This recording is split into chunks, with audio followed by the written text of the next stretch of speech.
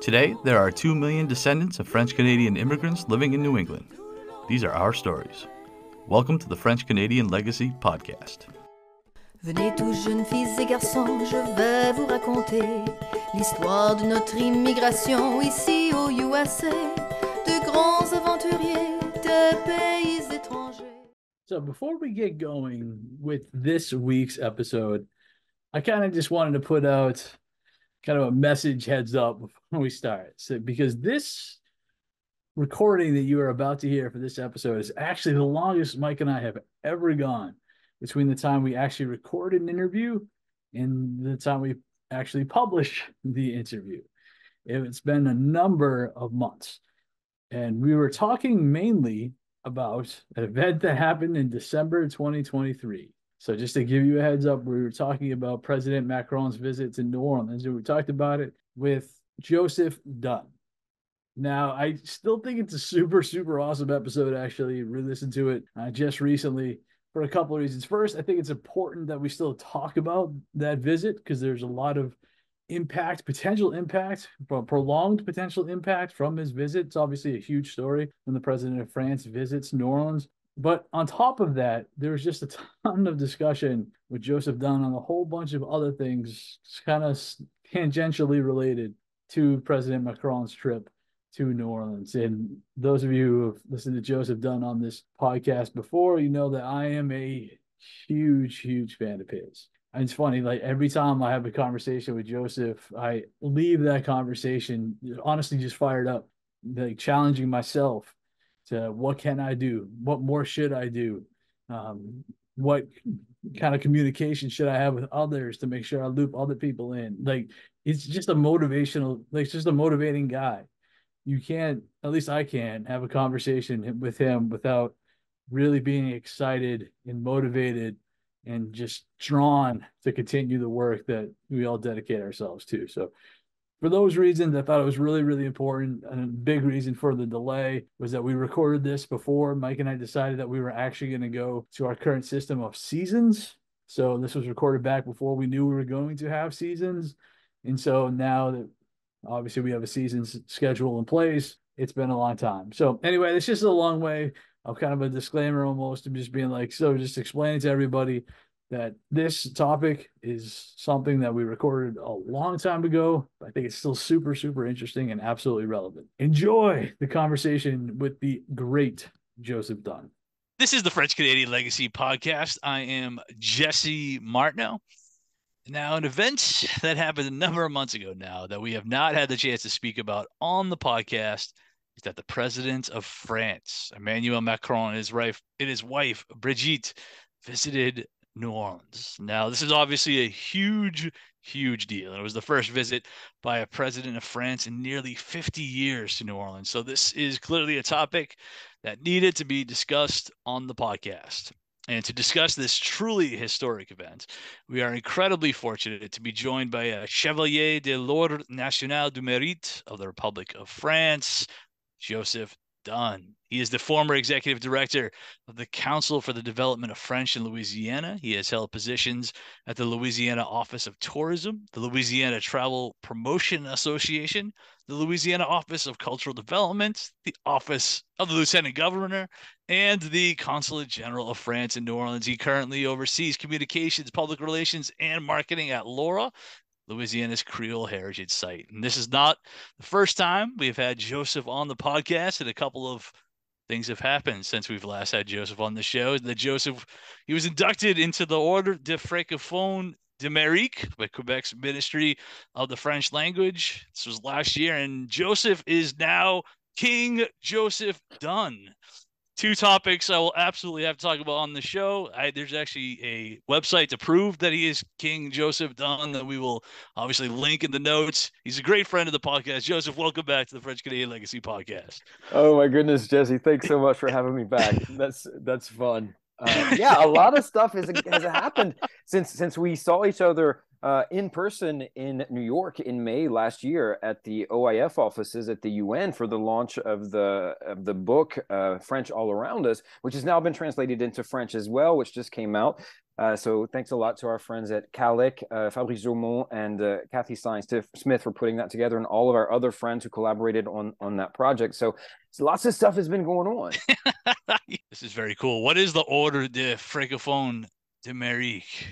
The Ordre des Francophones d'Amérique is an annual recognition of people in North America who are concerned with the French language, who work on French language topics and things like that. So there's a whole nomination process. I was very lucky to be nominated by the Council for Development of French in Louisiana for that. And they choose a number of people who are in Canada. So there are lots of different Canadians working in Quebec and outside of Quebec on the French language. There's always someone from the Americas, which can be someone from the States or the Caribbean or South America. And there's always someone from the exterior of North America. So that's someone who is not in North America, obviously, or in, Sure. in the Americas. And this past year, it was a researcher from Italy who studies specifically Quebec, the Quebec French language, Quebec culture, and who teaches that at her university. So it's a pretty diverse group of people that comes together around that, and it was an amazing experience to have that recognition and to be in Quebec City for that ceremony with my wife back in November. That is so, yeah, because I was just looking at like the list of some of those who have won it in the past, and like you're saying, there's like one person from the from the greater North America area that is in Canada that wins this thing every year. So that is absolutely incredible to be on that list. That is so very cool. Where was the event? The event was in Quebec City, and the actual ceremony was in the Palais Montcalm, which is right there. Very cool. It's like right there Yeah. at the Porte Saint-Jean, where in front of it every year when it's cold, they turn it into an ice skating rink, a public ice skating rink. But it was a really incredible event. Okay. So, and I also mentioned you are now King Joseph Dunn. That there's a webpage that says so. So can you please tell us about, was it the crew? Can I spell it crew? The crew de Jeanne d'Arc, and how you went about becoming a monarch? And like, how did this happen? I should probably explain a little bit about Mardi Gras first, because Oh, of course. the Sure. whole carnival season in New Orleans, so everybody's familiar with the images that you see on television of Mardi Gras, and it's all that crazy stuff happening in the French Quarter. But generally speaking, Mardi Gras is a very family-centered event. And not only do you have the crazy stuff going on in the old city center, what is now called the French Quarter, which in French we call the Vieux Carré, but also things happening in other parts of the city. So Carnival season is an old Catholic church season, and it kicks off, obviously, with the Epiphany on January 6th.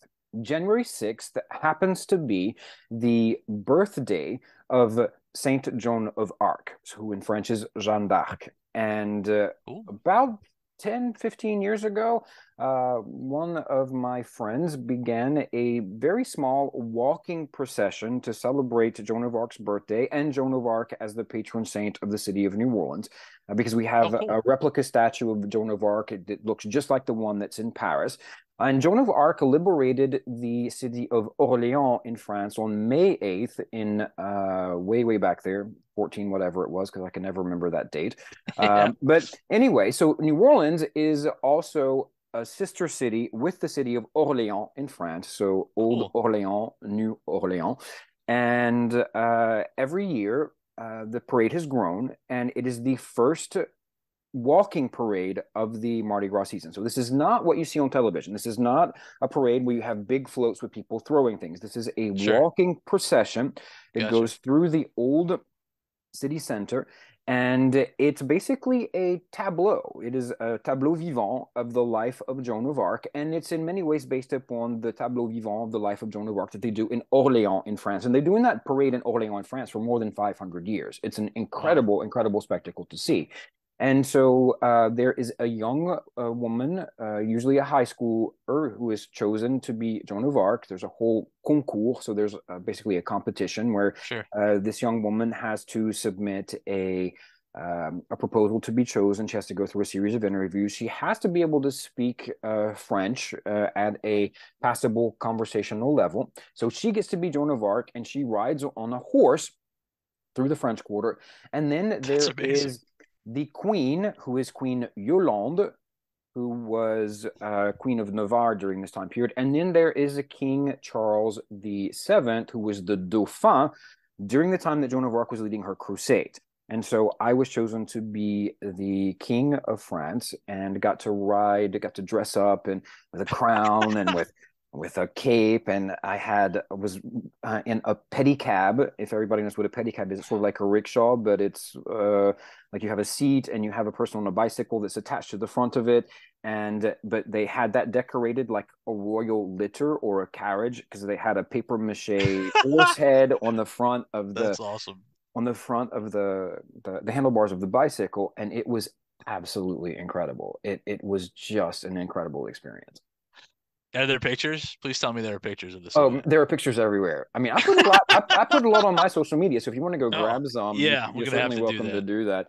It's called the Crew de Jeanne d'Arc, and they do all kinds of incredible things during the year. There's a salon in September usually that is more sort of like an academic thing where they talk about the life of Joan of Arc. So they bring speakers in who are specialists in Joan of Arc and the time period and all that. So yeah, there's a lot of stuff that goes along with it. So it's not just that one-time thing. It's you're the king throughout the year. And for the king, it is usually a guy who is either a French national who lives in New Orleans and who's very involved in French language stuff or French language cultural stuff in the city, or it can be a Louisiana person like me, because I'm not a French national, who works sort of doing the same kinds of initiatives and things. So that's kind of how I got chosen. That's awesome.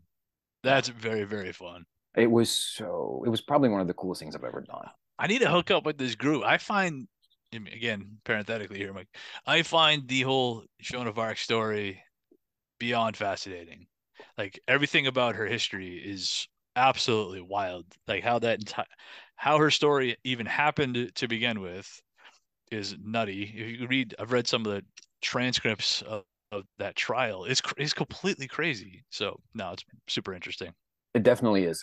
It definitely is. And if you ever get a chance to go to France, to go to Orléans for their big thing, because we only do, our parade is just on January 6th. So our parade opens the carnival season. So we are the very, very first parade of the entire carnival season, because you have different parades and then everything sort of crescendos with the weekend before Mardi Gras Day. And Mardi Gras Day is always on a Tuesday, Mardi Gras, Fat Tuesday, and it moves based upon the calendar for Easter, right? Because Mardi Gras happens, and then you're in the Catholic season of Lent, and then 40 days later you have Easter. So Mardi Gras moves based upon the calendar, and nobody can see me like rocking back and forth and doing all the hand motions that talking shifts with my hands. It shifts based upon the calendar and based upon when Easter is. No, that's cool. Yeah, no, I haven't been to Orléans. I've been to Rouen. Okay. They have that really nice, like, kind of monument. It's a pretty powerful monument for, where she was burned, right in that downtown area. As I was saying, in France, I think it's a 2 or almost 3 week event that moves, because in France, the Joan is chosen and she chooses her pages. And there's a whole committee of people that, and she basically retraces the entire pathway of Joan leading up to the liberation of Orléans on May 8th. Oh, wow. So coming all from the east? Exactly. Oh, wow. So she goes to all of what are called the villes joanniques. So the villes joanniques are all of the cities in France that are associated with Joan of Arc. And that's awesome. And she has to take horse riding lessons, because all this stuff is done on horseback. And I'm friends with the young woman who was the Joan in 2015 in France, and she said the armor is extremely heavy, and a lot of the stuff that they wear is actually authentically reproduced. It's not just costume stuff. It's what Joan would have worn. The capes that the people who represent the royalty are real ermine, and Wow. they're collection pieces. They're museum pieces. That's fascinating. It is. It really, really is. And so another quick little anecdote about that. There's a whole association in France of the women over the years who have portrayed Joan. Oh, cool. And the woman is still alive who was portraying Joan on May 8th in 1945 as the parade was happening. As the parade was happening, the church bells started tolling because the American troops had come in during the war to liberate Orléans on the same day. That's so crazy. That Joan liberated Orléans however many 500 years earlier. Wow. And that's an incredible story to hear because, interestingly enough, we're twinned with Orléans in New Orleans, but their first real international twinning with a city in the United States is with Wichita in Kansas. Here's why. Because it was the American troops from Wichita who liberated Orléans in 1945. Gotcha. Wow, that's wild. That's a cool story. I mean, there's all this really, really cool I need to stuff, look into man. this. Yeah, I need to look into, especially, I mean, you talk about all the costumes, considering how much of what her eventual trouble was because she was wearing men's clothes. So to know how important that clothing was to her story, I mean, that's so fascinating that they take the time to make authentically reproduce everything. That's very, very neat. It definitely is. Okay, cool. So Emmanuel Macron visiting New Orleans. Now, this was in December, so it's been a little bit now. It's been a couple months. Yeah. So before we get going into like the event itself, how did this happen? How did this come about to begin with? Well, we have an incredibly active consul general in New Orleans because we have a French consulate general in New Orleans. And obviously, it was all over the media that Macron was coming to DC for the bilateral visit with the United States, the official visit to the White House, and to speak in all the places that he did. And in the diplomatic channels, obviously everybody knew that because you have 10 French consulates general across the United States, and they were informed of this through the diplomatic channels and knew that he was coming to the States. And everything just sort of coalesced for our consul general here, Madame Nathalie Berras, to reach out to the French ambassador who just retired, Philippe Etienne, and really work this angle of getting him to come to Louisiana. So there's lots of things happening behind the scenes at the level of the French consulate general. Has a whole team working on it. They brought people in from Houston to help with it because obviously to plan such a huge thing, because the president wasn't traveling alone. He had his wife with him, and he had a delegation of around 80 people. So he had a whole team of journalists traveling with him. He had some of his legislators traveling with him, other supporters. He had a whole group of people. There were some institutional people. There were some cultural people. So it was a giant delegation. So you can imagine that planning the movement, and then on the ground also planning how to move them, and also who they were going to be meeting with, and all of that took an entire team of people. So not only is the consulate working on it, our director of our Alliance Française, who's Émilie Georget, was working on it as well. And then they brought in a couple of other people to help as well. I got looped into it really close to the end of the planning process because they were trying to break some of the delegation into different smaller groups to do things. And so I ended up with a group of the legislators, escorting them through some of our museums in the city on a walking tour through the city. And then from there, we went to the big final speech that the president did at the New Orleans Museum of Art. Now, and because this sounds incredible, how long did you have from the day you found, or the group had, maybe not yourself, but from the day they found out he's definitely coming to the date they had to pull this off? Because this is a lot of stuff to be having to do. My guess would be in a relatively short amount of time. Well, there was a lot of it. I think they started working on it perhaps a month out. Still a lot for a month. But then there's a lot of back and forth that goes through, because not only, and I don't, having worked at the French consulate and having worked on other visits that weren't of that level of importance, I can tell you that there are lots of layers that things have to go through before they're approved. So you submit, you come up with an idea, on the ground. Then you submit that to the embassy submits that to the president's cabinet, and it all has to trickle back down. So it's constantly back and forth, back and forth, back and forth, back and forth. Then when you're actually executing on the ground, things are changing constantly. So it's one of those situations where you can plan for everything, but it's gonna skew. And that was, obviously what happened with some of the visit, which was an incredible success. No, that's really cool. So I guess big picture then, now we get this all set up. What did he do? What was his schedule like? What is him and Madame Macron, how they spend their like 12 hours in New Orleans? Correct. So they arrived at the airport. There was a motorcade that brought them from the airport to the French Quarter. So that's about a 15-minute car ride. Okay. He was greeted at the airport by the governor of the state, by the mayor of New Orleans.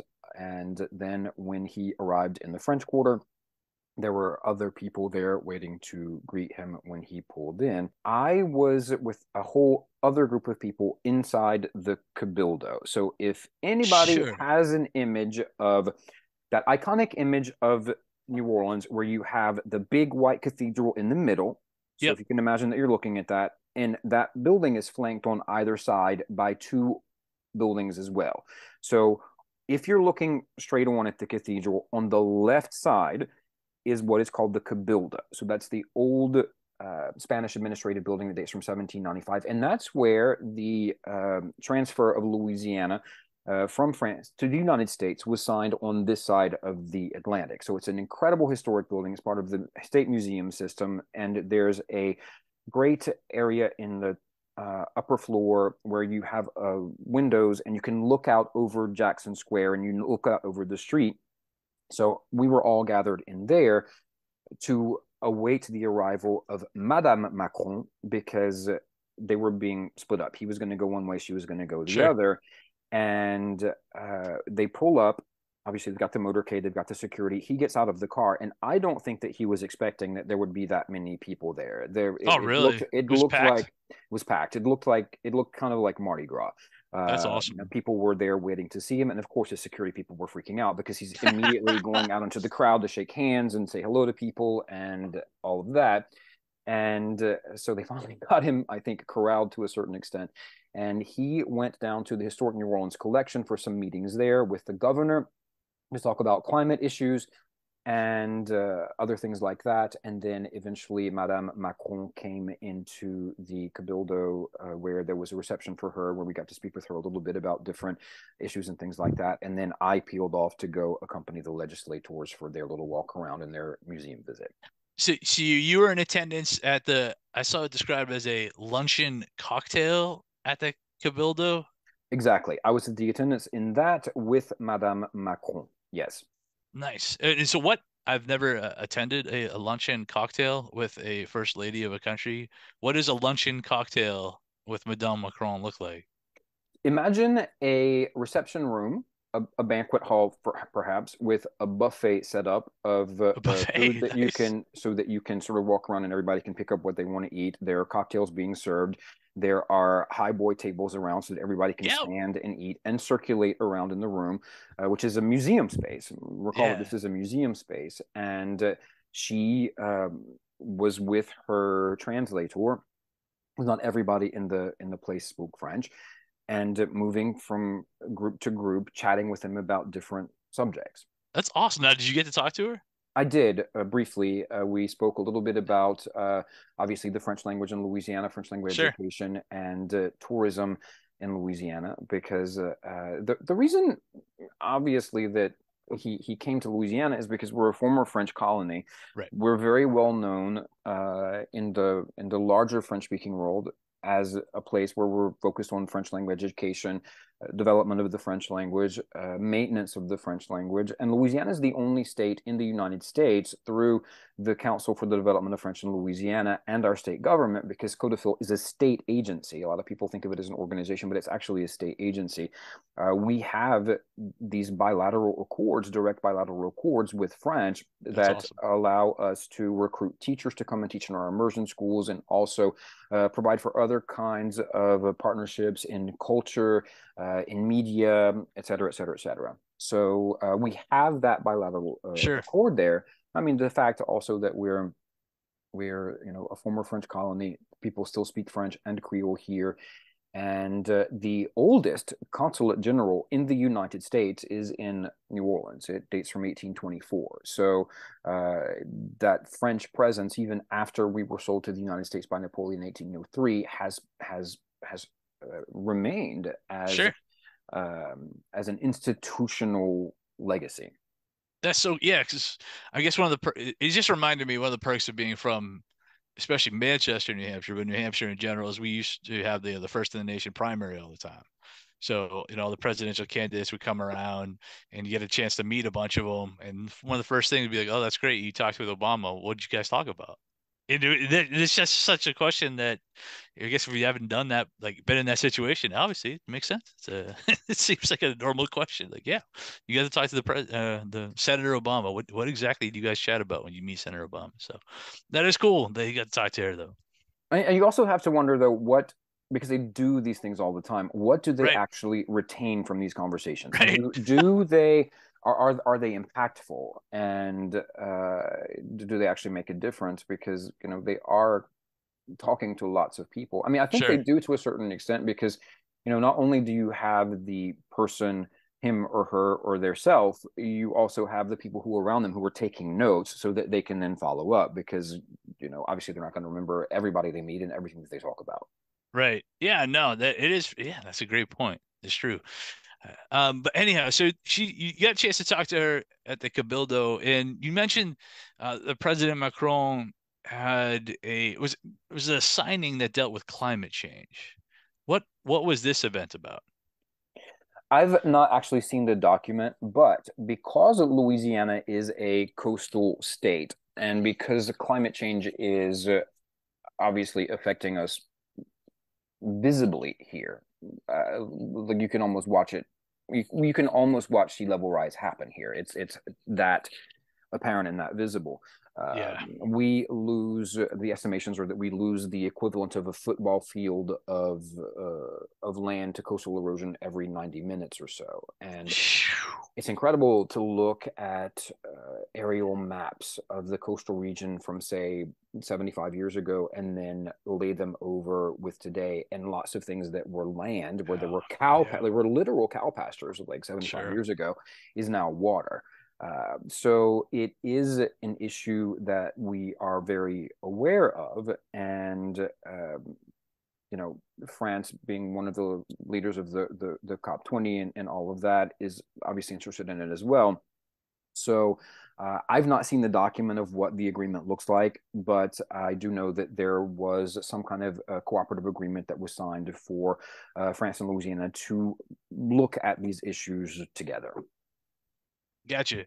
And this was at the historic New Orleans collection. The historic New Orleans collection, correct? Where is this? What is this? It's on Royal Street in the Vieux Carré in the French Quarter. It's just a couple of blocks actually from the Cabildo where I was, and it is a private foundation that was set up. I forget, back in the early 70s maybe, but it's a great museum space and repository for archives about the history of the city and the history of Louisiana. So they do lots of incredible programming there as well that has to do with history and culture and things like that. Awesome. All right, very cool. And then I guess, was it after this that he made his way to the New Orleans Museum of Art? Yes. Yeah. Okay. And what went down there? What went down there? So the New Orleans Museum of Art is an incredible historic space, and so you've got a main entrance hall area, kind of, with a marble staircase that leads up to the upper gallery. So they do a lot of events there because you can fit a lot of people into that space. So they had a stage that set up in the middle, and the president was obviously not immediately out. He came out a little bit later. So you had Zachary Richard, who sang a solo at the top, a cappella at the top of the stairs, the oldest known recorded or written song in Louisiana, which dates from 1714 in Natchitoches. The song is called Au Natchitoches. And Natchitoches was the first French fort that was established in the Louisiana colony. So it dates from 1714. It's older than New Orleans, and it's up in the middle of what is now the state of Louisiana. Oh, wow. So he sang that song. The president came out and he began his speech. You had probably 150, 250 people who were in attendance. And he did his speech in French. I have been sort of underlining and reminding people that the fact that Macron did his speech in French in Louisiana was a rather incredible statement, because it underlined and highlighted the fact that he was in a French-speaking space within the United States. So he didn't do a speech in French in DC. Yeah. I don't think he did one I don't know that did he go to New York this time? I'm not even sure. I don't remember what his itinerary was outside of Louisiana. But that he did his speech in French in Louisiana was a pretty incredible statement. Sure. Because That's awesome. I only saw a few people in the audience who had earphones on for simultaneous translation. Most people did not. And a lot of the people in the room obviously are people that I know and work with and all that. But there were a few faces in the crowd that I didn't really recognize, which was also interesting to see. It was a diverse group of people. There were Native Americans there. There were Afro-descended people there. There were quote unquote white people there. It was a diverse group of people, and his speech was very eloquent. He's a really, really charismatic and good speaker. I was a little bit surprised when I saw him at how not tall he is. Because when you see him on television, you sort of have the idea that he's this like 6 foot tall dude, and he's really not. He's a smaller guy, very petite, very French, that with a natural charisma when he speaks that just immediately draws you into what he's saying, and you really have the idea or the impression that he's speaking almost directly to you, even though he's addressing a large crowd. And so he talked a lot about these different initiatives that the French government has put in place to help with the defense and the development of the French language in the United States. And he spoke for quite a bit, from what I see. He spoke for 20 minutes. He spoke for 20 minutes. That's pretty good, I thought. And in the midst of it, with all of the energy that was in the room, obviously you can imagine that you're only grasping snippets of what he's saying because it's just such an incredible moment, and you're looking at the reaction of everybody, and people are taking pictures, and you just want to sort of soak it all in. That the content of the speech didn't immediately sink in. So I went back this morning and rewatched it to take some notes to talk a little bit more in depth about what was said, just apart from the grande ligne or the headlines of some of the sound bites of what he said. Yeah. So what did he talk about then? Well, he said a few things that were really poignant. He opened his speech with saying that he had this sentiment d'être à la maison. He felt like he was at home, and that there was une familière étrangeté, a strange familiarness, which is what I feel when I go to France or when I go to Quebec or into other French-speaking places, because you see and you feel these things that are very, very familiar, but they're not quite the same. So that was really cool to hear him say that. But to come to these initiatives that he was talking about was kind of funny, because he joked a couple of times about these French initiatives emanating from the French government being labeled in English. So the Sure. French Dual Language Fund, so the French Dual Language Fund, which was launched in New York in 2017. And he also mentioned that they were able to raise $1.5 million in philanthropic investments, and that now through this French Dual Language Fund that is worked out of I think, the FACE Foundation at the French Embassy in New York. They have 35,000 students in 29 states that are benefiting from these programs. And the idea of making French more accessible, because we have this idea in the United States of French being this very elite, very inaccessible language. But yeah, and I know, up there in New England, I know down here in Louisiana that French was a working class people language. It wasn't the language of the elite necessarily. And so how to bridge that gap to talk about, this is not just a language of people who were going to be able to go shop in the Place Vendôme or who are drinking champagne and eating caviar. It's also a language of normal everyday people living and working and socializing and living again in this language. And he is really interested in, he said in the speech, of undoing this idea of the elitism of the French language. That is so cool. Yeah, it was. It really, really was. Because I mean, that's something that we battle here now, right? In Louisiana, because you got people who think, oh, it's just a language for people who are really intellectual, who are really educated, but that's not really been the case. French here was the language, French and Creole both were the language of common everyday people.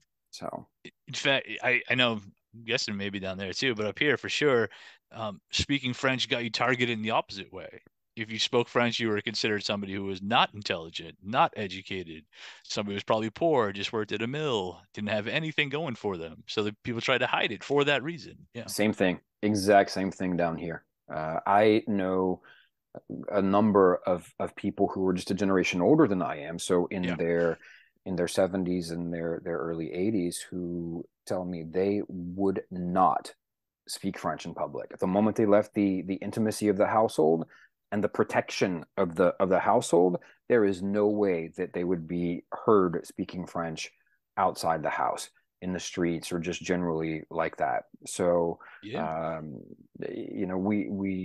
we have some work to do, I think, up there where you are and down here where I am, on unhiding French. And actually, Scott Tilton from the New Foundation has said that quite often. He's like, French exists all around us, but it's hidden because we sort of default to English because that's the dominant language, and we take for granted that people don't speak French instead of doing the opposite thing and assuming that they do.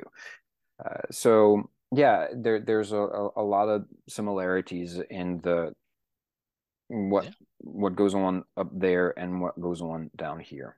And it's that wanting to hide, unfortunately, that led to a lot of that generation not teaching their kids. Even if both of them spoke fluent French, they made sure the kids did not. Exactly.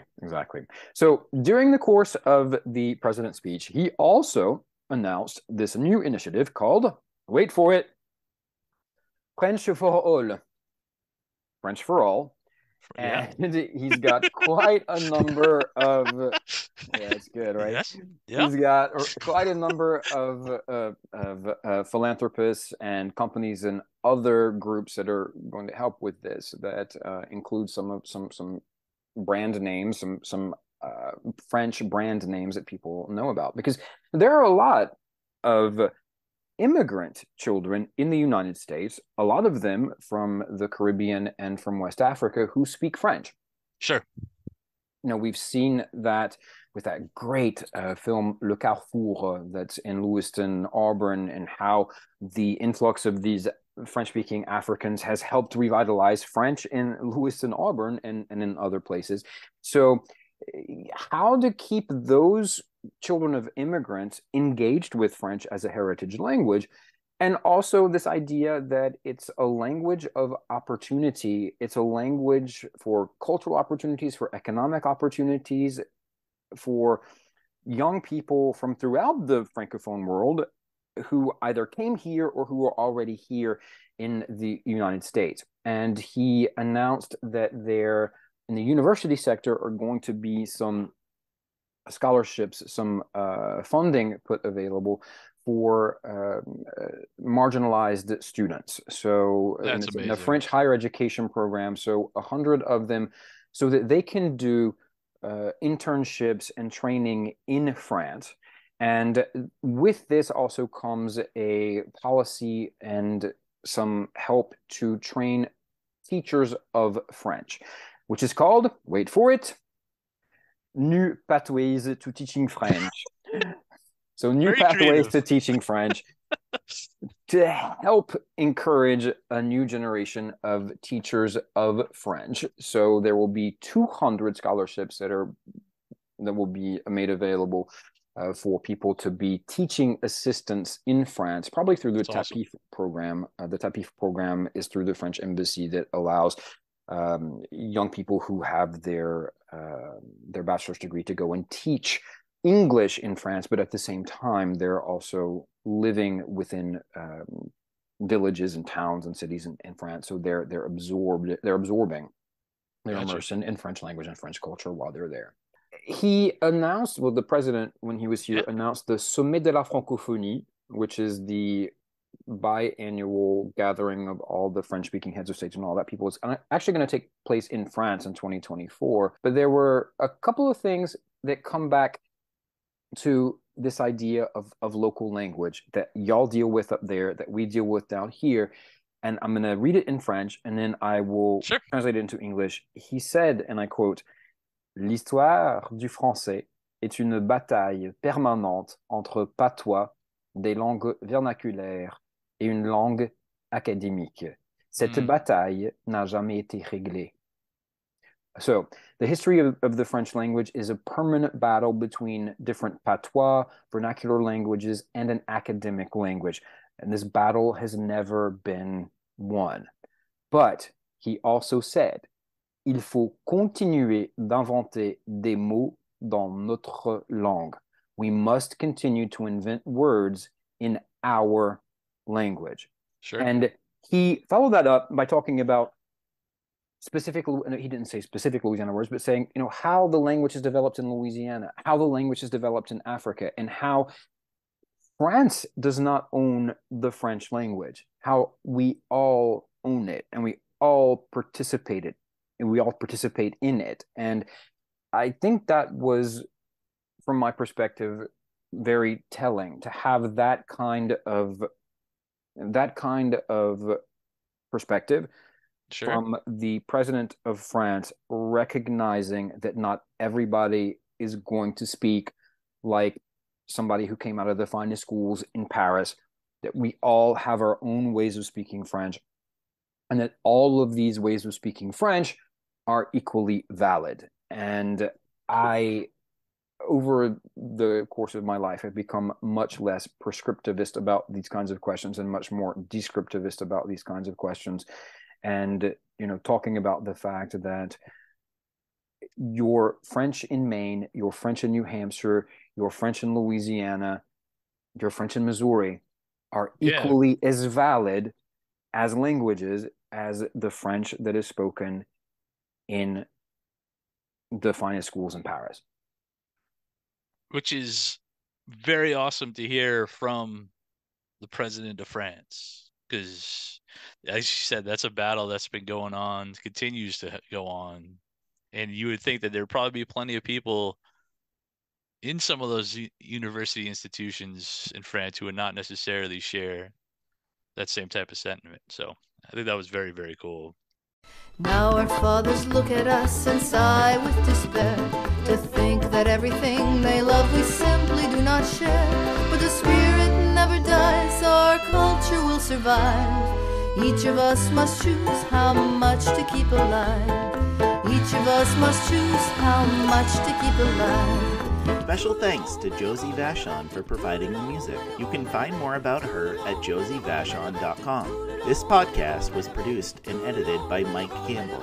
If you have any questions or comments, please email us at fclpodcast@gmail.com. You can also follow us on Facebook, Twitter, and Instagram at FCL Podcast for more information about the topics discussed.